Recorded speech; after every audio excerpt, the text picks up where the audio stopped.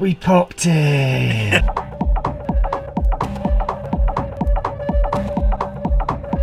Hi, I'm Andrew Armstrong. Welcome to the back office teardown lab. Do you recognise this? Of course you do. It's that amazing clock, my large clock. And the problem with this clock is it doesn't work. And a lot of you have suggested reasons as to why it doesn't work. I have to admit, I've not done any of those yet, by the way. I'm saving that for a future video with all my failed things, and we'll go through the failures and try to resurrect them. But if you recall, one of the main features about this kit is that it contains an awful lot of surface mount components that I hand soldered. I didn't use just soldering iron, I did the hot air technique, and some of you on Twitter have commented, yeah, that works. You've tried that and you've managed to get this clock working and I haven't. So what I've got behind me, buzzing away, is a tool that's designed to help do this. And if you're doing it in a commercial context, you'd be using one, and that's it right there. And that's an infrared PCB heater. I'll zoom in later so you can see it in operation, but you've got a graph here and that shows the profile it's going to take. So you've got 0 to 8 minutes as the standard program and 0 to 300 degrees C.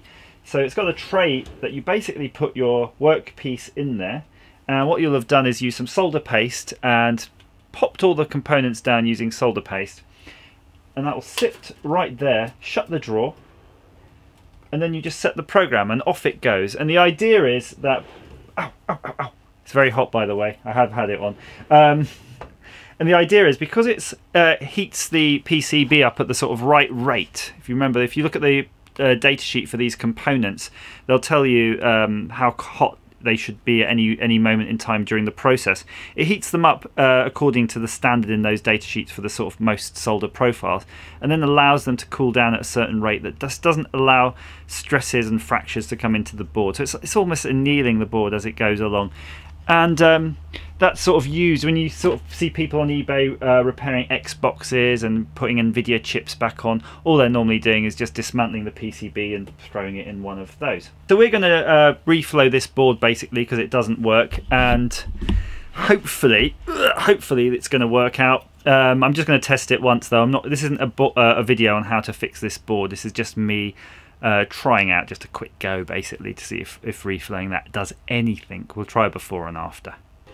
So based on the sort of majority of the components on your screen, you can choose the different profiles here. So you just go through them basically by pressing F1 and F2. So just show you those. So at the moment we've got wave 1, which is pretty much standard profile there, and you can see, oh, I just jumped straight through them. Wave 2, see a slightly different curve. You might not really appreciate that there's too much difference in these, but it depends on what you're trying to do. Look at that there. That's one, a nice cool one, only going up to 150, and then steep cool down on most of these, if not all of them, up to 250. Then look at the timeline here. None really exceed the sort of 7-8 minute mark. So we're just going to go though with standard wave 1 for this. There's our circuit board. So just open your drawer, your pizza drawer, and you pop in your board. And remember, it only heats from the top, so don't worry too much about all your components falling off from the bottom. And it's probably better if you can though to support your workpiece evenly in there, which I'm not going to do. I'm just going to throw it in like that though.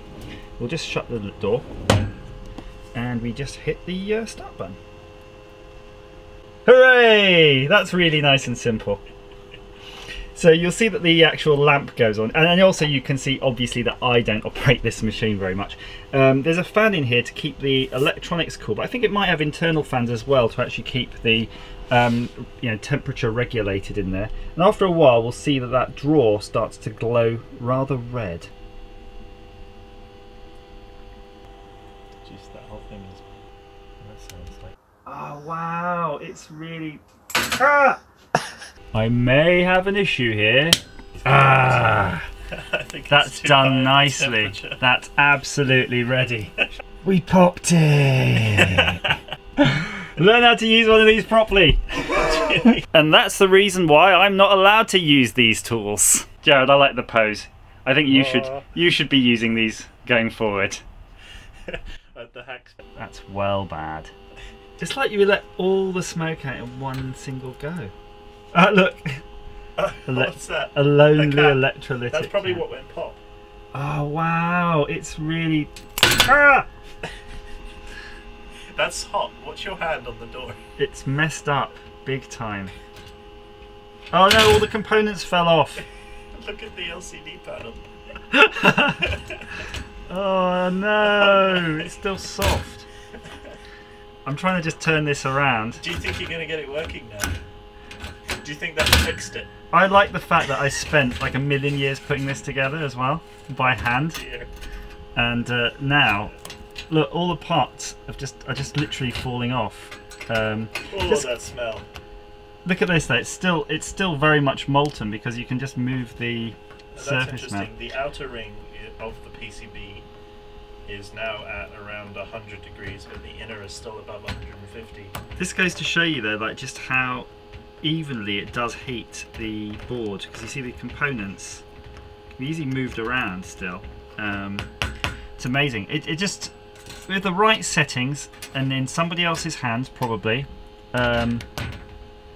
you can achieve wondrous things. And I'm kind of embarrassed a little bit to say that I've had this piece of equipment for quite a long time and still never really used it. So there, that's why I don't use it. Amazing. So I'm not really sure. Now I've got to go through the manual to see why this cocked up though. It probably is because you've really got to sort of just check what components you're, one, able to use on there, and two, how to set that maximum temperature. Because remember there was a profile in there that showed it a lot cooler. I suspect that would work for this type of gadget. And the caps have a temp rating on them. Amazing. There, hope that's been of some use to you. Go buy your T962A PCB destroyer. Sandwich maker. Sandwich maker. It's better at making sandwiches and pizzas. Thanks for watching.